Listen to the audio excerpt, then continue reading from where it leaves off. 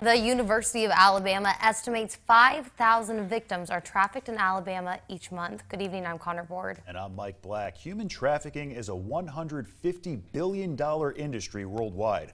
Our State Capitol Bureau reporter Rashad Hudson spoke with people who want to bring awareness to the issue. I spoke with several organizations who are trying to combat all aspects of human trafficking, sex trafficking, and labor trafficking. This can happen to anyone. It doesn't matter what community you live in. It's being called a modern-day crisis. It's the second most lucrative illegal business in the country. 300 people turned out for the annual Human Trafficking Summit in Montgomery Friday. Carrie Hill says human trafficking is on its way to surpass illegal drugs in this country. You can only sell drugs one time.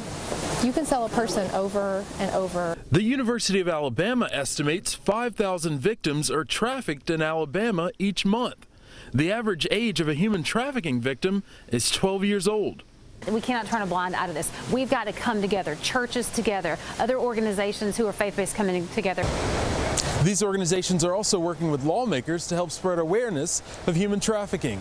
Putting the Valley first, Rashad Hudson, WZDX News. All right.